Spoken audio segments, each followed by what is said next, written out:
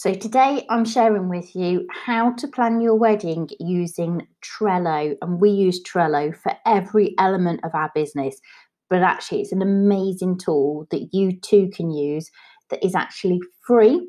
There are upgrades if you want them, but you will manage to be able to plan your wedding with the free Trello account. So first thing is you need to create your Trello account. So simply hit the sign up. And then from here, you can either connect it with your Google account, Microsoft or Apple, or obviously pop in your email address. So if you go ahead and do that as your first starting point. So once you've created your account, you're going to receive a welcome message. You want to verify your email address now. Mine went into spam, so just check it's not in your spam so you can verify your email address. And name your team. Now, this is something that you can change at a later date. So I'm going to call this wedding planning.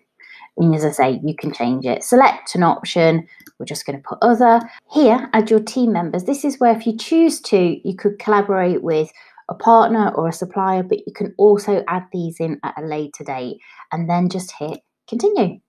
Now, it's going to obviously try and upgrade you. So it might be that you want to start with that business class, which I would do because you do not need the business class in order to create your Trello wedding planning journey.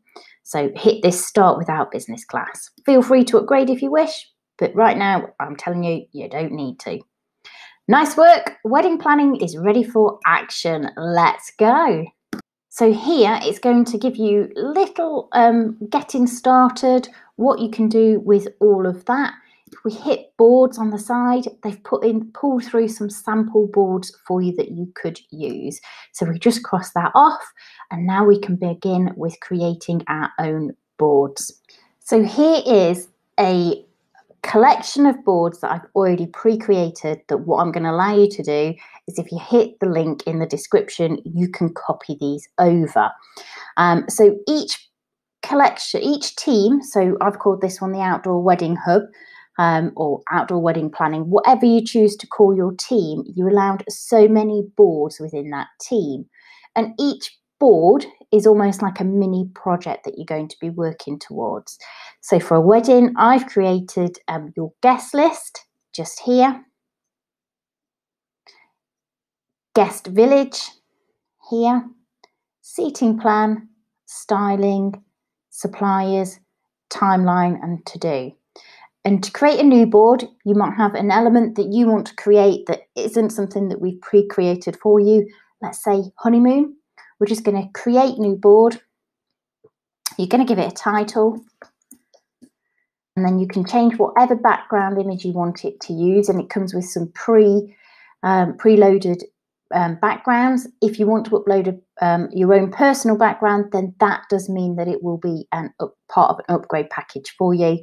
But I think the images that they provide are pretty nice. Or you could go with plain colour too. So this now is your honeymoon board. So if we go back to the main Trello hub, we can see now we've got our honeymoon board within our outdoor wedding planning hub. Now you know how to create your own board. So think of this as your own mini projects that's building that bigger picture of your wedding and your wedding planning. What I'm going to show you now is the pre-made boards that I've created, and let's go and dive straight in and have a look at our guest list. So within your guest list board, I've created a list. So we can see here, this is where we'd add a list. So these have all been pre-created for you. So guest list, and if you click on, it gives you a little talk through of how to do it and also little tips and advice about what that is. So if you're anything like me, you've had your guest list typed up and written down for some time. You like to create lists. So what we're going to do to make life a little bit easier is copy that from the document that you've got, if it's a Word document, and you're going to add another card and you're going to paste it in. So there's all your names now pasted in to your Trello board. And if you hit enter, it's going to say, do you want to just create one card or do you want to create 10 cards? If you've obviously pasted 100 names, it's going to create 100 cards. So I've just typed up 10. the purpose of showing you, and we're going to create 10 cards. There we go. So this is the guest that we choose to invite. Now, your plan B, we've popped this on here. Again, I've put a little description of what that's all about. That's those guests that you would really like to be a part of your day, but actually maybe there isn't space for them, and realistically you need somebody to drop off the A list so that a B list can jump in there. So keep a little note of those two. Evening guests, so who you're inviting in the evening. So the great thing of creating these individual cards is that when somebody does RSVP to you, what we're now going to do is be able to move them to say yes or no. So simply by selecting them and dragging those over, we can start to see what's happening with our guests and whether they're replying yes or replying no. So we can get a visual picture there of who's coming along. So back to our main screen, so our board's here. The next list that I want to show you is your seating plan. Now, you're not going to be touching your seating plan to a lot sort of closer to. You might start looking at this sort of 6 months at the earliest out from your wedding. So don't worry too much about this, but I just wanted to show you this for the purpose of showing you what to do when you get to this point. So here's our seating plan board. So we've created all of our tables, so top table, table 1, table 2, so however many tables you are having. So we've gone up to table 9 there. But what we want to do is add some guests. So actually what I'm going to do to start with is go back to our guest list, and all our RSVP yes, the 3 dots in the top right hand corner, I'm going to copy this list. So copy list. We've got a copy of this now. Now what we're going to do is move it.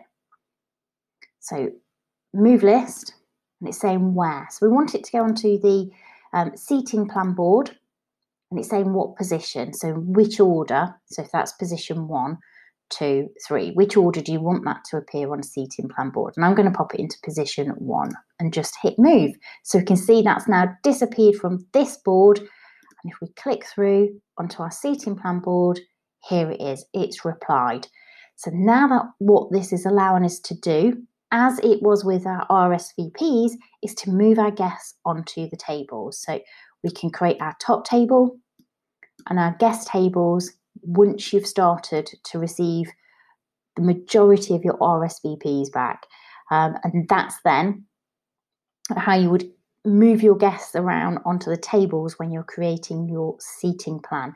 And once you've dealt with your RSVP yes, and you might not want this on here anymore, click in the 3 dots and you could then archive that list once you've moved everybody over. So that's a little viewpoint of how you can create your seating plan using Trello. So coming to our main boards again, before you've hit your seating plan, you're obviously going to need your suppliers and who it is that you're working with. So we've got a whole supplier board here. So before you even engage a supplier to working with them, you obviously need to do a little bit of research of who it is that you want to work with. So what we've put here is the different sort of categories for an outdoor wedding. So you're going to need a venue stroke site, so somewhere to put your structure, different structures. So I've popped on the Sammy teepees and sailcloth there, something that we offer. Daytime catering, evening catering, bar and drinks, utility items, music, hair, makeup, attire, so what you're going to be wearing, and any other supplies you can obviously add and create your own list just by hitting that here.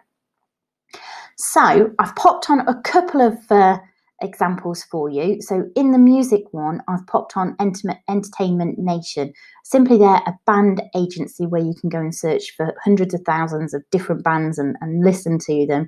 So I've popped that one on there as a start point for you. I've also, as before, added in some resources even for you. So ideas and information to kickstart your outdoor wedding planning, and also a little note of things to consider. So there's lots of little notes and snippets of information there that's going to help you with planning your own outdoor wedding. So When we find a caterer, for example, that we really love, what we want to do is add them to the card. So what we've done here. So to do that, what you're going to do is go and find your caterer's website. Once you've found your caterers that you like the look of and feel you want to work with, what we're going to do then is add them to our board. Now, I've found 3 caterers here for you that we work closely with that all offer outdoor wedding options. So simply highlight their URL, and I'm holding down my left key and sort of dragging that so we can see I've got that URL. And what we're going to do is drop that now into our Trello board. So I'm going to show you that. So here we have our board. So grabbing all of the URLs that we found, and as we've said, just dropping it just below the boards. If it lands in the wrong place, it really doesn't matter. We can move them around. So waiting for the magic to happen. There we go. So caviar and chips, it's pulled through an image. Some websites, it doesn't pull through an image, but it doesn't matter whether it does or doesn't. Obviously, it looks nicer with an image. But what we can do then is we've got those suppliers. So we've got a reference point of the suppliers that we're reaching out to that we like so far. So that's then when you can start keeping your suppliers and your supplier research all on your suppliers board. And it's really simple, as I've just shown you, then to drag and drop. And then once you've then finalise your supplies, those suppliers that you're not working with, you can simply delete them off. Just by hovering over it, we can see this little pencil mark here. We click on that and then we can just archive the board, as simply as that. So that's then once we've decided they're not the supply for us, we can start moving them off. If you wanted to keep, say, a research board, so just in case something went wrong and you needed a plan B supplier, it might be that what you do is create another list here, plan B, and that's where you add in all your research so that if anything comes in and you need to find a backup supplier, at least you've got a list of all the initial research that you did, and it's there to hand and simply just there. Now, hopefully you don't need plan Bs, but it's always good to have them. Okay, so part of your supplier board, something that I added on here was utility items. Depending on your venue or your site that you hire, you may not need these. So generally for an outdoor wedding, you're going to need toilets and generator as an absolute minimum. And so I've put a little bit of information in here about that for you. So just to help with your outdoor wedding planning. So that information is there if you click through to utility items. And now what we're going to dive into is our styling board. What I've done again is little resources and ideas here for you to help kickstart that. And suppliers, just like we have on our supplier board, we can pop in the suppliers that we love and would like to work with. So suppliers for styling might obviously include a stylist, but also somebody that does cake. Don't overlook that as part of your styling. It could also be the florist, stationery. So it really is a team that come together to create that overall look for you. But also here, this is where you can create sort of, once you've been active on Pinterest and maybe even Instagram and save lots of images that you love, you might start to kind of drop them onto your styling board so that when you meet with a supplier, you've got that information condensed and you can show them sort of examples of what it is that you're looking for. So I'm going to add a card here and I want to add an image. So if we click into the card that we've called cake, we're going to attach and we're going to upload that from wherever it is that we've saved it.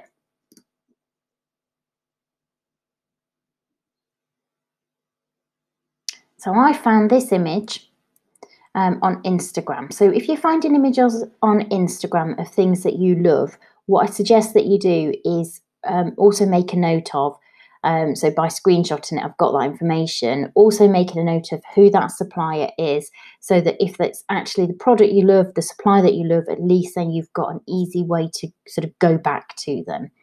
So if we click out of that, we can see that that's added that image there. Now, if we didn't want that to be our cover, we could remove it from the cover, but the image is still there. So if we click out, we can see the image isn't there now, but we've still got that information just there. And if we click on that, it will bring through a larger view for us, so we can see the information there that we need. Looking at all of our boards, here is our timeline and our to-do list. Now, as we said, it might be that what you want to do is invite, so that we've got this little invite button here, your partner, so that they too can work on this with you, so that you both know where you're at and what needs to be done. So I've popped on sort of an outline of timeline that you could be working towards. And I'm going to show you a few additional tricks of things that you can do with these. So choose your wedding date. I'm going to start with that one there. So if we click on that, there's a few things that we can do with this. So we can add a label, and the labels are coloured. So if we just put a green label in there for now, but what does that actually mean to us? So we can now, if we click on labels again, with the little pencil mark, we can put a title to that label. So let's hit save, and you can see it's now put done over it. So now we can see that that is now complete. So if we write guest list, let's click on that. So let's give that a label. We'll make this one yellow. We're going to tick the pencil and we'll put in progress. So we can see now visually with our labels where we're up to with particular tasks. So I'm also going to show you how we can actually diarise these and sort of make a calendar view of it. So write guest list. You might agree that you've got a due date to do this. So we're going to hit due date, and we're going to give it give ourselves until just before Christmas to be able to do that. There we go. So now we can see a little clock's appeared to tell us when we've sort of set that deadline by. So by setting a deadline, and you might go through and set a few deadlines just for the month and period that you're working in, so it's not too overwhelming, so just kind of take it in bite-sized chunks. If we click on this little tab here where it says boards, and we change this to calendar,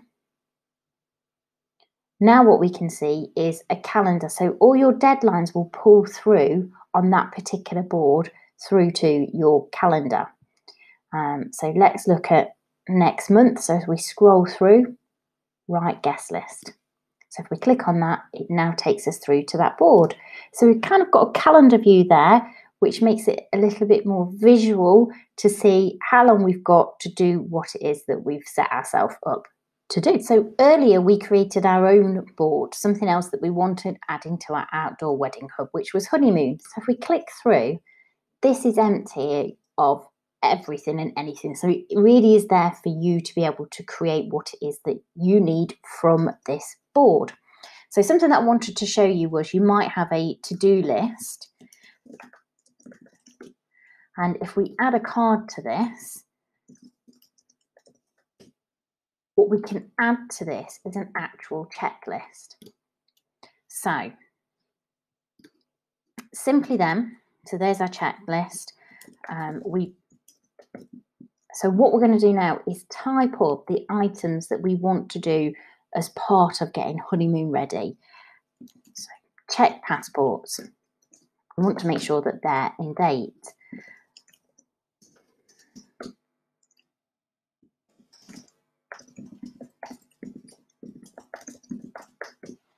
Once you've kind of gone through, and this will work for any board that you're working on, you've created now a checklist. You can rename that checklist to whatever you want it to be called and hit save. And then as you've done these items, you can tick those off, and we can see the little progress chart going up there to say, yes, we've done all that. So things to do, we can see we've done 3 of 3 from the checklist that we've created. So that's another way to help you visualize plans and activities and where you're up to with your wedding planning. Easier. Something that's going to make life a little bit easier is an extension to Trello. called Trello. And this is a Chrome extension. Now, as you can see, this is added. So what I'm going to do is show you what that does to our Trello boards, and you can see whether that's going to add value to you and what it is that you're doing with Trello for your own wedding plan. Here I am on our timeline board, and this here is what that Chrome extension has pulled through. And we might find it overwhelming to see everything that we need to be doing. So we might just want to see sort of a few stages ahead of what it is we need to be working on. So we might choose to hide these. So just by clicking on them, it's grayed them out on that bar, but also it's hiding them. So it's not deleted them. You can just hit show all and it'll pull them all back through for us. Or we could just highlight some off and then say we wanted the day before adding in. So this is how you can hide a few boards so you're not feeling overwhelmed of the enormity of what you need to create. Because let's be honest, this is wedding planning. We're not doing it in a day. It's a journey. It's something that you're doing over time. So that little Chrome extension will allow you then to add in this little toolbar here. So back to our main screen where all our boards are saved, and we can see we've got our recently viewed boards here. But if you start creating lots of boards, as we can see as part of the free account, I think it's 10 boards that were allowed within one team. So the team being the Outdoor Wedding Hub or Outdoor Wedding Planning, whatever you choose to call that. But we might just be focusing on a couple of things, and that couple of things might be that what we're focusing on is our guest list. So if we hover over in the right-hand bottom corner, there's a star that appears.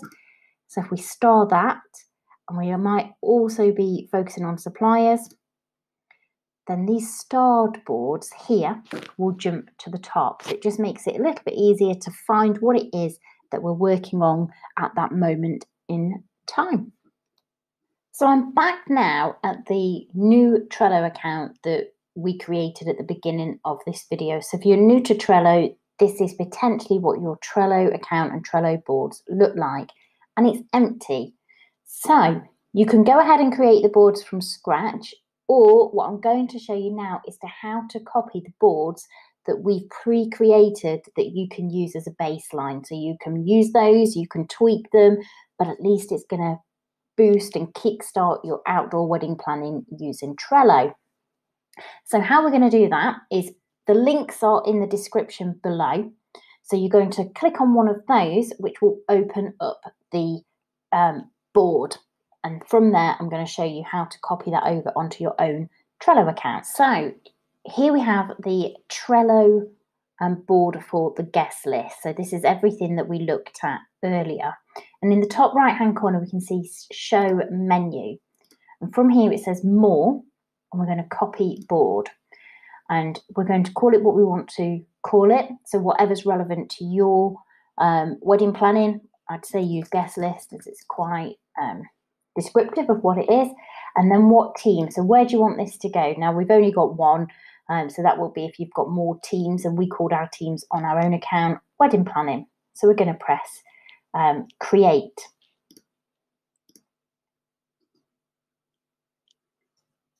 And now what we can see is that's pulled them all over into our own Trello account. So if I show you, we can see here,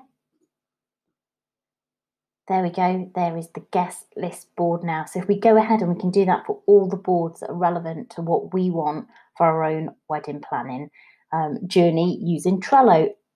Hopefully you found this really helpful. If you've got questions, comments, any feedback, please feel free to pop that down below. Thanks for watching, and have fun planning your own outdoor wedding using Trello. I hope you've enjoyed this video. It was put together with you in mind to help you plan your own outdoor wedding. For more tips, hints, ideas, hit subscribe. We've got lots more for you. I'm Jodie. Thank you for watching. I look forward to sharing more with you soon.